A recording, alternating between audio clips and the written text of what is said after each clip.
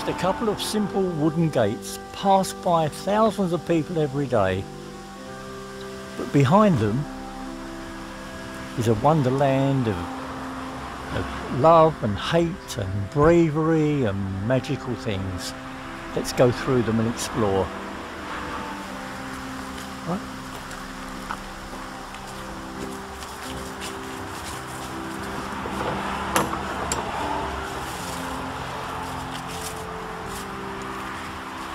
We're now in the New London Road Nonconformist Cemetery. It was designed and built by 5 businessmen from Chelmsford who had a vision of making Chelmsford a much more interesting and attractive place.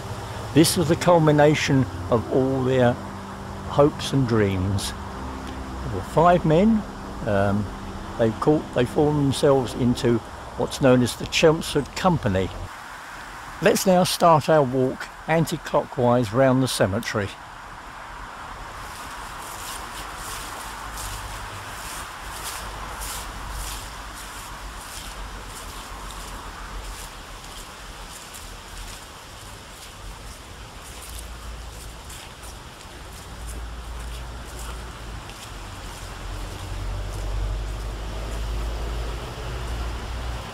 And the first one we come to is the very first person to be interred in this cemetery, Lionel Fenton.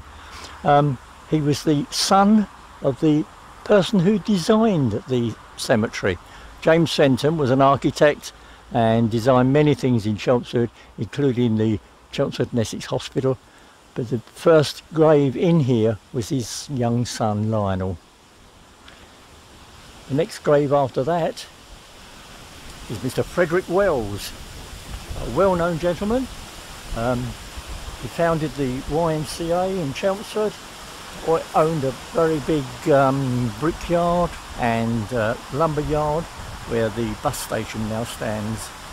Mr. Frederick Wells. Frederick owned the brewery in Duke Street, Wells and Perry Brewery, a very big producer of wines and spirits and beers. It's now was the Lion and Lamb, and now is a building site. We're now going on to the grave which most people who visit the cemetery are interested in. It's Joseph. Joseph was a slave in North America and escaped from New Orleans in 1861 and made his way to Chelmsford.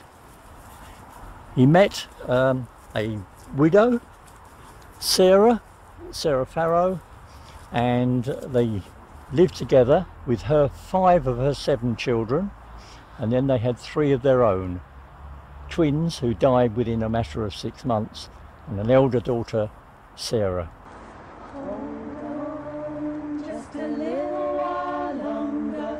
Hold on, just a little while longer. Hold on, just a little while longer. Everything will be alright. Everything will be alright. Joseph, hold a little bit longer. Joseph, hold on a little while longer. Joseph, hold on a little while longer. Everything will be alright. Everything will be alright. We continue our walk to a most beautiful art of stonemasonry. It's a simple cross. We are now here standing in front of the old rugged cross, a beautiful example of a stonemason's art. It really is a simple grave which is really outstanding in this cemetery. It's no one special, but it really is a work of art. I'd like to show you a bit more detail of it. If you look at the carving on the top of the cross, it's carved into there. There are ivy leaves, all different decorations. There's a knot there. It really is a fine piece of the stonemason's art, mounted in a small collection of stones with the name of the deceased at the very bottom on the plinth. Wonderful, I enjoy that one. Right, moving on to the next grave, George Saltmarsh. One of the principal builders in Chelmsford. He probably built more houses in Old Molsham than any other builder. He also was involved in the building of the Chelmsford and Essex Hospital, or the infirmary as it was called in those days. He had brothers who were involved in market gardens, and they had a greengrocer's shop in the high street.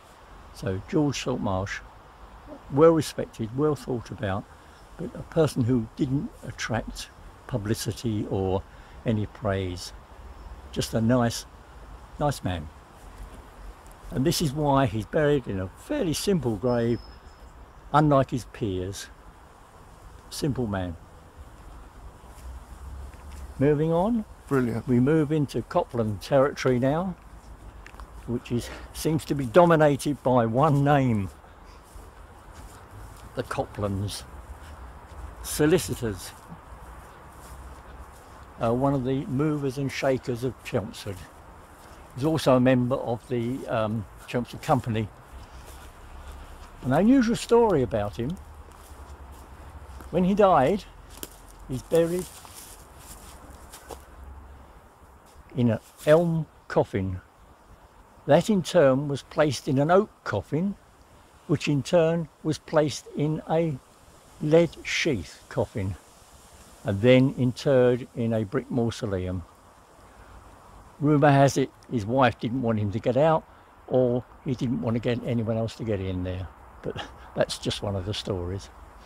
He's buried with his young son, who was killed trying to rescue a person in difficulties in the sea off Orton-on-Naze.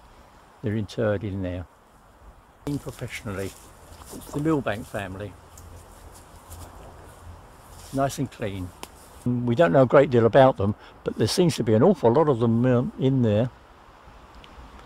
Nice and clean, look beautiful. Good professional job.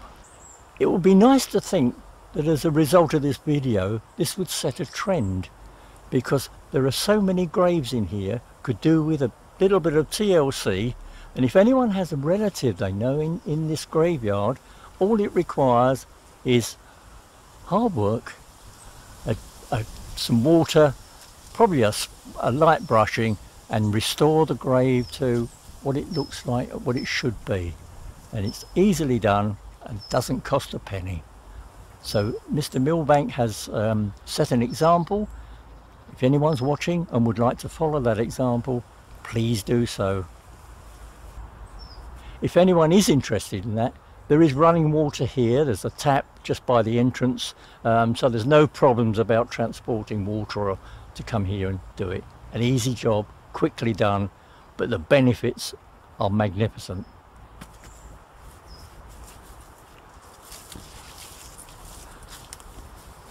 Move on now to a grave which is, to my mind, unusual. We now come upon a grave. It's a service grave, one of the Commonwealth War graves stones, and to my mind it's very unusual. It's a soldier who used to work in Chelmsford in the co-op on nothing special job, but then did it extremely well and was promoted to be an area manager in Folkestone. In 1917, Kitchener called and said, "We need you," so he volunteered and joined the army. Had his training with the Royal Army Medical Corps and was sent to the military hospital in the Curragh in Southern Ireland. Unfortunately, he contracted cancer of the stomach, and whilst on the operating theatre he died.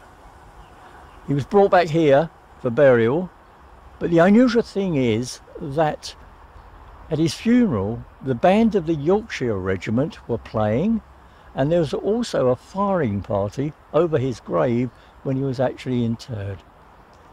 Very unusual for a soldier who had not died in combat and was nothing special, just a private. One wonders why he he deserved this supreme salute from the army. Perhaps it was a PR job. Perhaps the army wanted to show how we treat our soldiers who die. One will never know. Never know. We're now moving on to quite an interesting item. It's not just a grave, it's something special. We're coming to the grave of Isaac Perry, who was the partner of Frederick Wells, and they both owned the big brewery.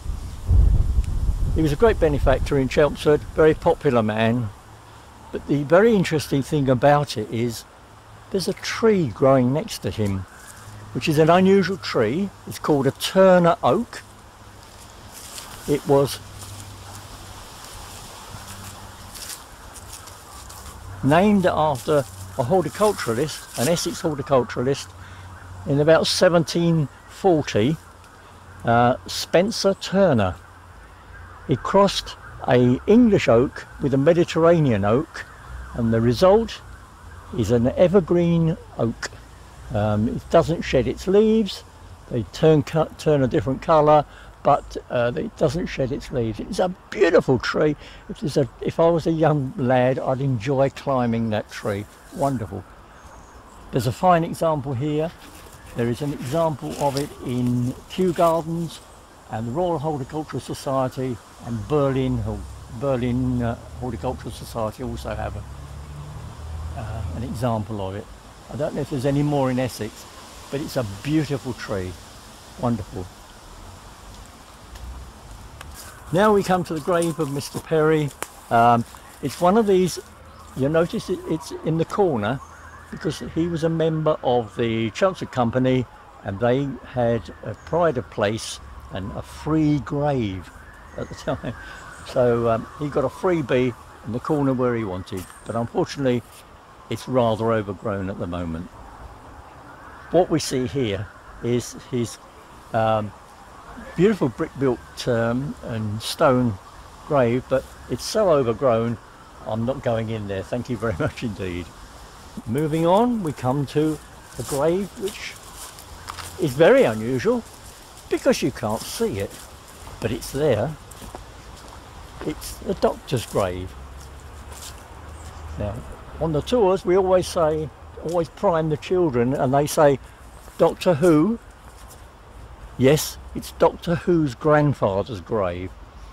It's Charles Pertwee, who was the grandfather of Doctor Who, John Pertwee.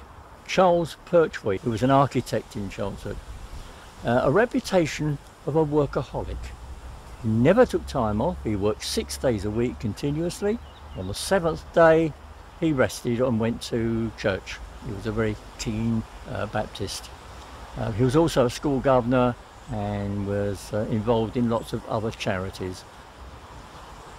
Unfortunately, we can't see it because it's obscured by an ivy, and it's a very rare ivy. It grows only in one place in Essex, and that's here, and only in 3 places in East Anglia actually, but it's a rare ivy. We now move on to a grave of a little boy who didn't do what his mother told him. And it's an unusual grave in that it's got a photograph of the boy. Here he is, Mr. Ralph Luckin Smith. The Luckin Smiths, very famous family in Chelmsford.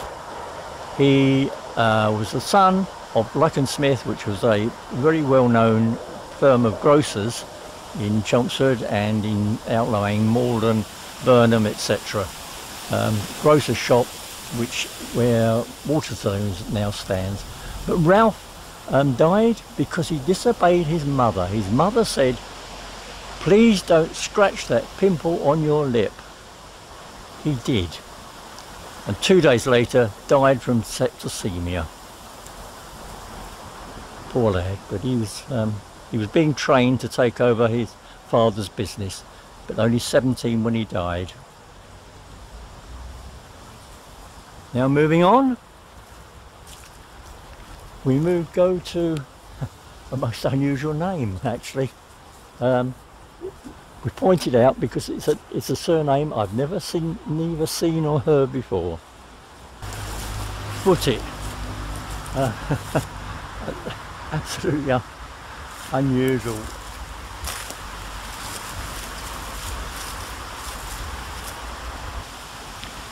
This is the most unusual name I've ever met. Footit. I must say I've never ever heard the name beforehand, but we always point it out because it makes a change. It's different. Moving on to the last one now, which is a lady, a Gallywood lady, a poet, Mary Chaplin. Her husband was a farmer in Gallywood, and she was the Gallywood poet. Unfortunately, her gravestone is extremely well hidden in the bushes. It's overgrown terribly.